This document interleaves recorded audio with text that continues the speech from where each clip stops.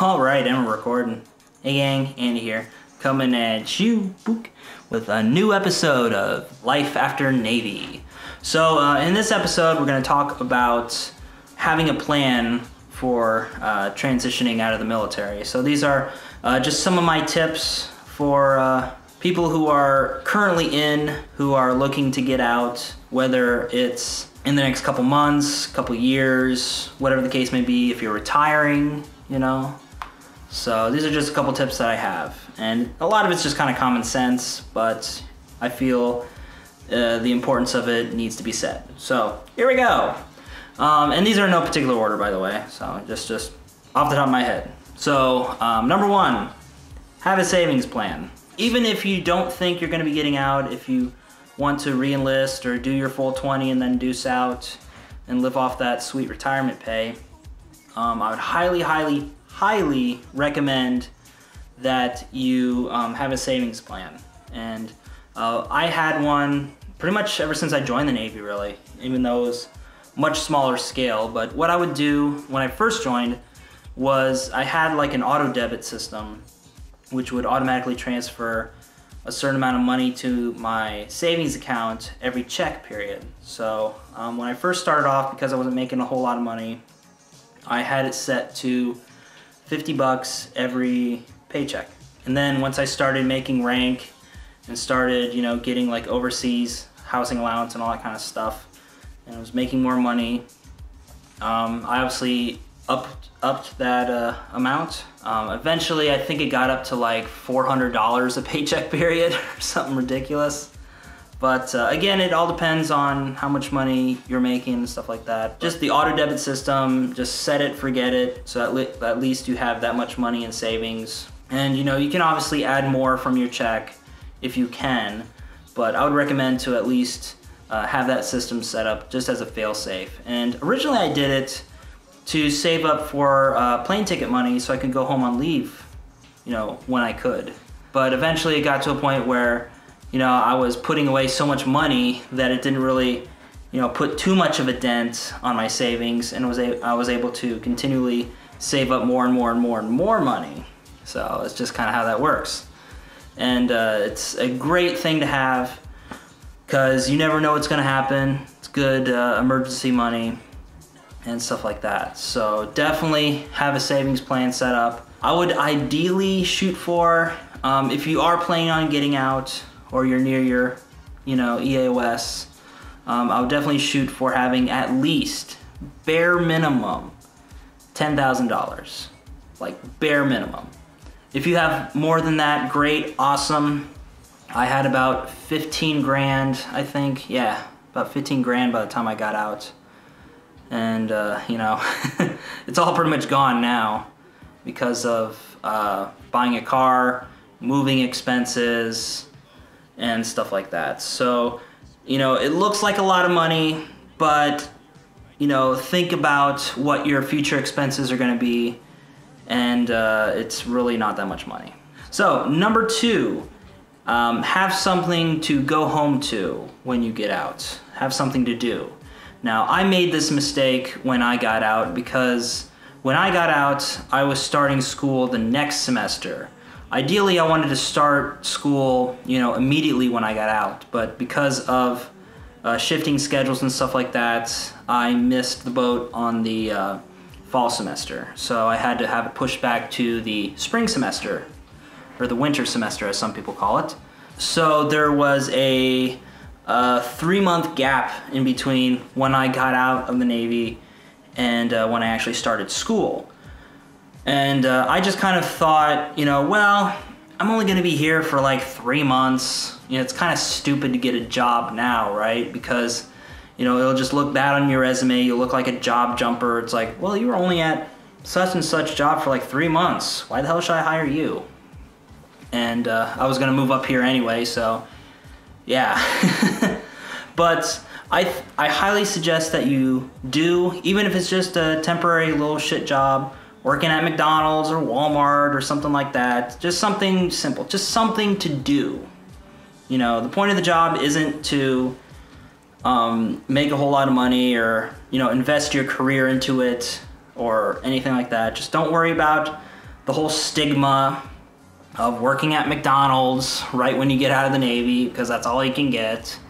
You know, just have something to go home to, you know, and, you know, even if, you know, it's working for your friend who has a dad who, you know, has this company or something, you know, just basically have a job to go home to. You know, send out your applications, stuff like that beforehand, ideally. But, you know, just let them know, hey, I'm getting out of the service. I won't be available for an interview until such and such time. You know, depending on the company, that may or may not fly. I highly recommend you have something to go home to, something to do, because if you don't, A, you're gonna burn through your savings a hell of a lot quicker, which is what happened to me, because, you know, I wasn't making money and I had nothing to do, so I was spending money, you know, and a lot of it, stuff I needed, yes, but there was also a lot of stuff I really didn't need that I just spent because I was bored. And, you know, Amazon Prime is a prime example of something you shouldn't do when you don't have a job and you're living off savings. So again, ixnay on the I'm prey. And the third thing, and this kind of goes into, you know, again, common sense, but do the GI Bill. You know, whether it's post 9/11, Montgomery, whatever, go back to school. You know, I don't care how old you are or whatever, but go back to school, get some training. You worked so hard in the service. It's dumb, like straight up dumb, to not take advantage of that. Even if you do have your bachelor's degree or master's or whatever the case may be, or even if you don't, you know, especially if you don't, get your degree, for fuck's sake. But yeah, just sign up for that as soon as possible. Go through e-benefits, get your certificate of eligibility through post 9/11 or Montgomery. But, you know, 9 times out of 10, I would recommend post 9/11 because you get the nice housing allowance, and that's cool. But there are some instances where Montgomery GI Bill is more beneficial, but again, 9 times out of 10, it's gonna be the 9/11. So, or would that be 9 times out of 11? I don't know. But in any event, get those benefits as quick as you can. If you know you're gonna be getting out, like you have a set separation date and stuff like that in mind, definitely send out college applications beforehand. And this isn't its own separate tip, this is kind of just rolls in with the third tip. So what I did when I knew I was getting out was I sent out college applications. I sent some out to OSU, Ohio State, and I sent one out to Western Michigan University in Kalamazoo, Michigan. So I was just waiting for their response and all that kind of stuff. And I got accepted at Western, you know, provided that I turned in my certificate of eligibility. So I got like a preliminary acceptance. You know, once I gave them the certificate of eligibility, then it'll be official. So again, you have to be accepted into a institute of higher learning, so college.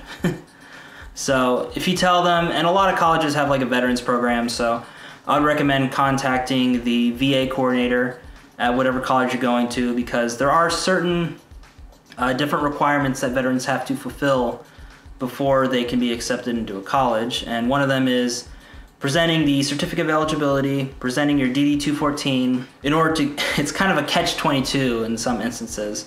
You know, you can't get your certificate of eligibility unless you've been accepted into a college, and you can't, you know, get accepted into college unless you have a certificate of eligibility, which again is why you need to coordinate with your VA coordinator, let them know like, hey, I'm getting out such and such date, I'm not out yet, what do I gotta do to, you know, get that approval from the college saying, you know, hey, he's been accepted, you know, pending the certificate of eligibility. And, you know, that's what I got. And then once I got that letter from Western, I sent that in to the VA for my certificate of eligibility, and I got it within like less than a week, actually, which is pretty surprising considering some of the horror stories I've heard about the VA, but they've worked pretty fast for me, so, you know, just my experience.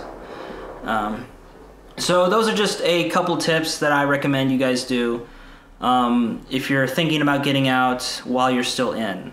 Oh, one more tip I just thought of. And it's not necessarily for transitioning, you know, veterans or anything like that. It's more for just people in the service in general. And that is sign up for a frequent flyer miles program. You're gonna be doing a lot more flying while you're in the service, whether you go home on leave or you go on vacation on leave. At some point, you're gonna be taking leave. You have to, otherwise you're gonna drive yourself bonkers. So I would highly, highly, highly recommend that you sign up for a frequent flyer miles program. Just so that way you can save a little bit of extra money when you're doing all this flying. Because sometimes that shit adds up, you know, especially for me, you know, when I was in San Diego, you know, going back and forth between San Diego and Ohio, it wasn't too bad, you know, maybe a couple hundred, something like that for a round trip. Not too bad, generally manageable. But doing, you know, flights from Ohio back to Japan, that really added up.